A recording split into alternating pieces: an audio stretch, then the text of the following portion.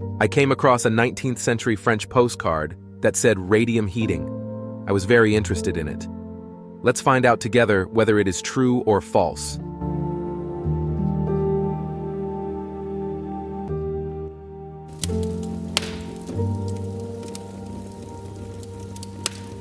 A series of pictures called En l'an 2000, in the year 2000, or as it is also called, France in the year 2000, was created by several illustrators. These cards were inserted in cigarette and cigar boxes. The first of them were printed back in 1899 in anticipation of the 1900 Paris World's Fair. Let us consider what a fireplace is. A distinctive feature of the fireplace is that it is not designed for heating and subsequent heat transfer from the wall material. The main heat it gives due to infrared radiation from the flame and convection, there is nothing to do. Those who have ever had a fireplace know that convection causes only problems. Smoke starts to go out, polluting the air and the fireplace itself. With a large volume of room to warm it up, you have to sit near the fireplace for several hours. And what were they made for if they initially do not cope with their tasks? Well, obviously not for beauty. Perhaps the climate in the northern latitudes was milder. But the fireplace, nevertheless, has a chimney. Specialists will confirm that in warm climates, it is even more difficult to sink a fireplace because of the reverse draft. So what is it for then? Well, let's find out. So, fireplace. The more ancient it is, the more it resembles the design of a canopy over a fire, which is built directly on the floor. In addition, the height of the firebox on fireplaces of old construction is higher than human height. In this case, even with a good draft, half of the smoke will go out into the room. As you can see, all fireplaces have one thing in common. It is the presence of a metal plate on the back wall of the firebox, which serves to emit infrared rays when heating, strictly in front of itself, as it should be a fireplace, and a what are the metal cups near the fireplaces. And the cups can be of different sizes. The largest ones are placed at the corners of the fireplace. What do these cups remind you of? Yes, all right, sports cups, which apparently we don't use in the right way. Let us imagine that a metal bond runs down the chimney stack from the roof of the building, as in the figure, and arrives at the thick conductor formed by the frame at the entrance to the firebox of the fireplace. This frame is metallically bonded to the stove that is on the back wall. This connection may be single conductors, or it may be continuous. When the goblets are placed in close proximity to the frame, a strong eddy current begins to be induced in the frame. This current generates eddy currents also in the plate on the back wall, concentrating in the center of the plate, so the strength of the current was such that the metal there glowed and began to radiate heat. There are a lot of photos of such poles with cups from the 14th century. This is nothing but a kind of pole without wires. Their main task is to transmit to a distance oscillations of atmospheric electricity systems, and these cups are nothing else but the device for concentration of atmospheric electricity. We will talk about atmospheric electricity some other time. Let's go back to the postcard I started with. It's dated 1910, and let's look at when radium was discovered. Let's go to the Wikipedia website. Radium, in the form of radium chloride, was discovered by Marie and Pierre Curie in 1898 from ore mined at Yakimov. They extracted the radium compound from uraninite and published the discovery at the French Academy of Sciences 5 days later. Radium was isolated in its metallic state by Marie Curie and André-Louis Debierne through the electrolysis of radium chloride in 1911. Only 12 years have passed since the discovery of radium by Marie Curie and her husband. Are people already fantasizing about how they will use this radium? Or maybe they've already seen how fireplaces with this element work. I doubt the fantasy. I know how much this radium cost when it was mined. Let's talk about that. What do we know about this discovery? In 1898, the couple Pierre Curie and Marie Curie-Skłodowska discovered two elements that emit rays. One, discovered in July, was called polonium, in honor of Marie's homeland in Poland. But the second element, which they discovered in December, was called radium, in honor of the Latin word radius, ray. and they did it according to the official story in terrible conditions. Some shed with an earthen floor, where Mary and her husband washed the first radium in basins with their bare hands. Then they died of radiation sickness and were buried in lead coffins, which cannot be opened for 1,000 years. No, that never happened at all. That's my imagination. You can look at it differently now. It turns out Pierre didn't die of radiation sickness. Then what did he die of? He died under the hooves of a horse-drawn carriage.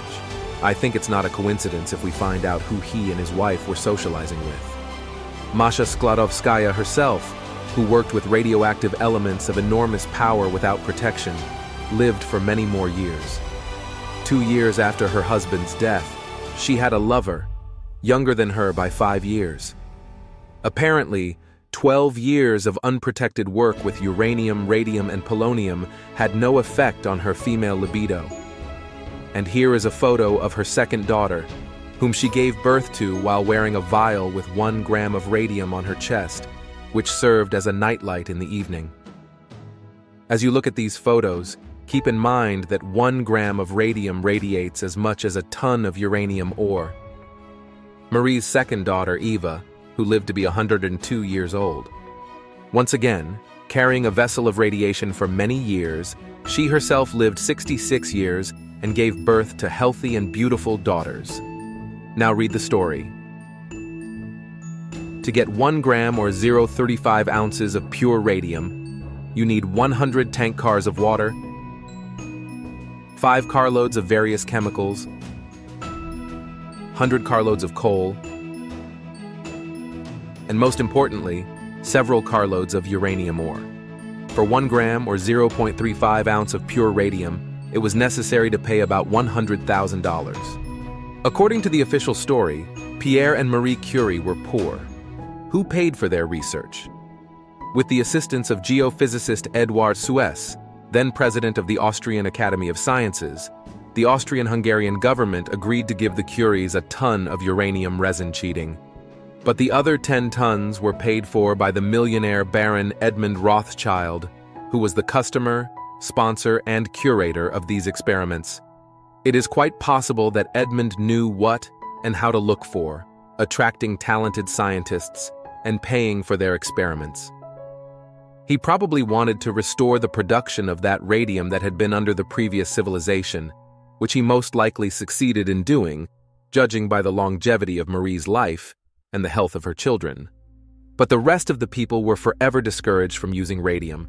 It started to be used everywhere in soap, toothpaste, chocolate, tea, coffee, food, cigarettes, cosmetics, bath salts, and for medical purposes, to name a few. Just at the cost of 1 gram of radium or 0.35 ounces, equal to 200 kilograms or 440 pounds of gold, they hardly started putting even a picture of radium in these products. Then thorium and other isotopes were found there, but there was no radium at all. Naturally, many people died, but the effect was obtained. Now, when people hear the word radiation, they shy away. There were other heating systems besides the fireplace. Let's take a look at the cast iron stoves of the 19th century. Heating and cooking cast iron stove. Everything is clear here. There is a door for laying firewood of normal length. There is an oven and a pipe for the removal of smoke and combustion products. Cast iron heating and cooking stove of the 15th century. The principle is the same here, but the chimney is probably at the rear. Even just to repeat such a thing, if it is possible today, would require a change in the entire production of cast iron. And everything is clear here, but it is not clear why there is a door at the very top and what size the wood should be. Coal is obviously not the way to go. In our backward past, there were amazing opportunities for artistic casting of such products. A cast iron stove from the 19th century. Note the hot air holes on the top lid. But even if we take away the aesthetic side, the technical side is quite surprising. How much will one stove be enough, and how many such stoves would be needed to heat huge rooms in old houses? Wouldn't it have been easier to make one big one? Very small stoves. And here's a stove already with a cup. Amazing 19th century. a tent version of a fireplace. You could put a stove like this in a car. I just wish I knew how to use it. Radiation sign on the door. And if we assume that in these stoves, not in all of them of course, were inserted elements releasing heat, like uranium, then everything falls into place.